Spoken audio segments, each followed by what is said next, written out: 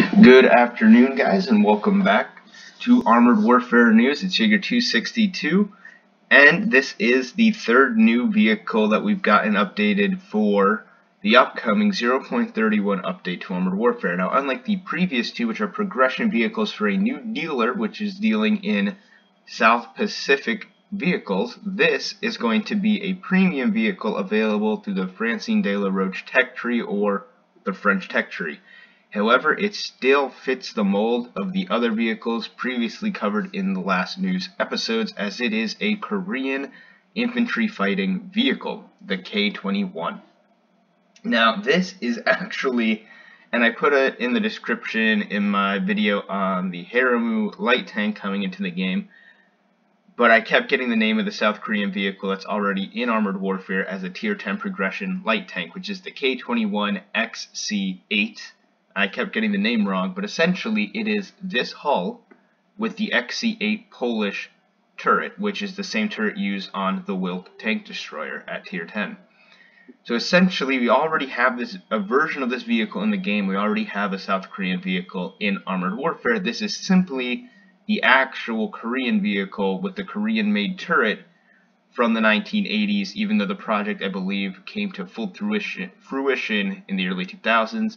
Like my other news videos, I will leave a link to this article in the description below, so that way you can go through and read all about the project, the K200 series, which is the military project that actually birthed the K21. Just for this quick news episode, I'm going to highlight, I think, some of the most interesting points of this vehicle. It's going to be a mix between the Rosomak Mark I, which is a Tier 8 progression Polish IFV, and the Marder II, which is a premium Tier 8 IFV as well. It operates like both vehicles, at least as they're planning it, and all that is subject to change, but also completely unique.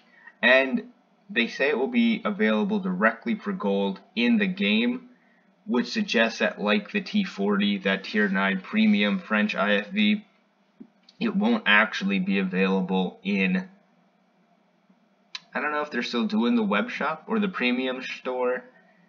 I haven't seen any updates there in a long time except for loot crates. Usually everything just goes straight to the new My Game marketplace.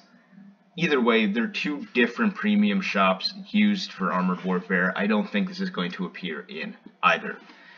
But let's break down some interesting points of this vehicle and how it's going to be balanced.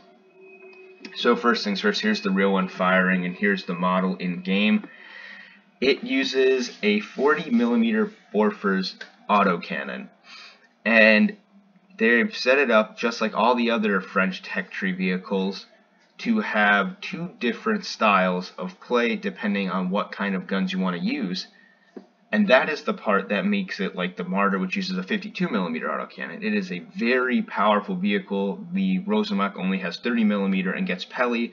This is going to get armor fin discarding sabos, HE, and a form of Hesh, as well as having two ATGMs on it, just like the Rosomak, for extra firepower.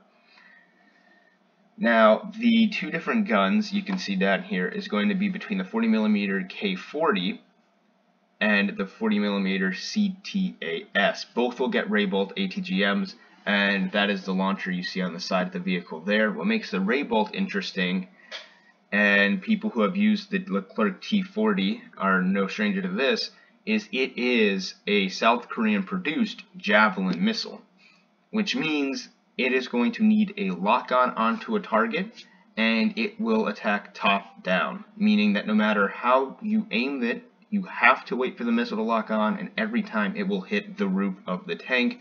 So unless you're going up against a Challenger 2 at Tier 9, or any of the Merkavas from Tier 8 to Tier 10, which all have reinforced roofs, you should be able to get a penetration with these missiles every single time. Now, the interesting thing about this is it's going to be a lot faster than the Marder with greater mobility.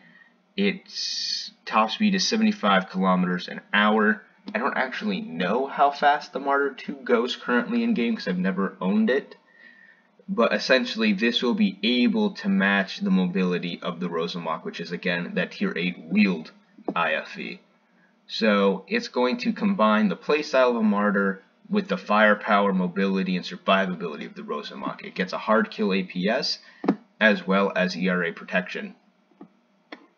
Now, the only difference with this vehicle, I don't want to say modules because they are both just a 40mm cannon, nothing else about this vehicle changes, is how those will operate. The CTS cannon needs to be, the CTS cannon does not need to be reloaded. It is belt fed and will offer continuous fire, and that's going to be exactly like the Martyr or the Rosamach in the game now. So you just point and shoot. The only difference is you're going to have to fire at about 200 rounds a minute, but you will be able to use higher penetrating sabot rounds. The only downside is that the K40 cannon, which I forget where they break it down, here, gets even more penetration from its rounds, and it has a 24 round magazine. So while you will have to actually reload this clip every time you fire the 24 rounds, you get to fire them at 300 rounds a minute with only a 3-second reload between. That's going to operate exactly like the Griffin AFV, which is the brand new American Dream. It's an American vehicle in the Oscar Faraday tech tree, the American Dream vehicles. It is the newest addition to Tier 8 in the progression line. It needs to reload. It fires from a 50mm autocannon. I believe it gets 10 rounds, so this is going to be a slightly smaller cannon with double the capacity, but you will have to reload just like that. In both situations, the missiles will have the same 430 base damage and will still need to require a lock-on every time you fire them. Depending on how you look at that, that's good news, because you never have to worry about how your ATGMs are performing in battle between the two different types of cannons you use. You just have to worry about the cannons.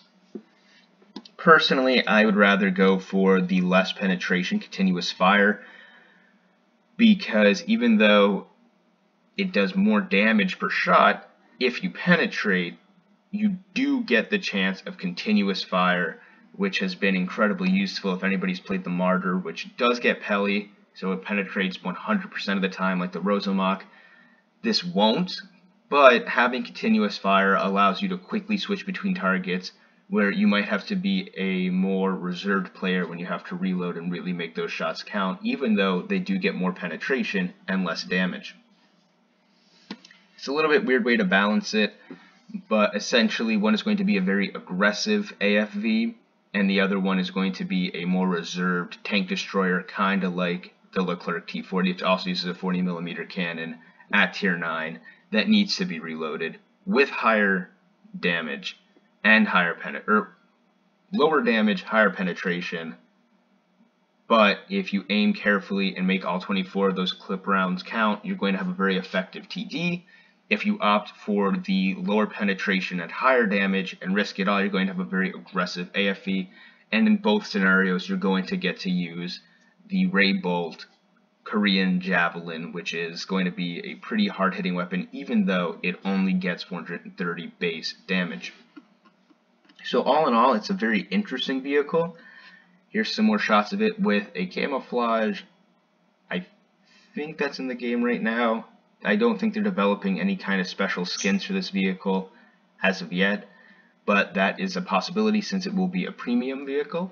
It's cool. I'm excited to see it. Let me know what you think in the comment section below. I think it's odd that in the midst of unveiling this new tech tree that this IFV would be added as a premium vehicle to the French tech tree instead of the new dealer tree, but it does play a lot like a tier, or at least on paper, it plays a lot like a tier 8 version of the Leclerc T40, so maybe that's the reasoning behind that. Not sure. Hopefully we'll get more news on new vehicles for the rest of the tech tree. That's kind of why they put this article out. They want it to have something to break it up before, and I quote, the final reveal of the rest of the new tech tree. So hopefully in the next few weeks we will be seeing a lot more vehicles and even maybe a unique premium vehicle just for that new dealer. Either way, please stay tuned. Hit subscribe with the little bell icon so you can get notified on any new news videos or any other Armored Warfare news you'd like to see. Or please just give this video a thumbs up if you enjoyed the content. It lets me know that you guys are watching. It does a lot to help me continue making these videos. And as always, thank you so much for watching, and I will see you next time.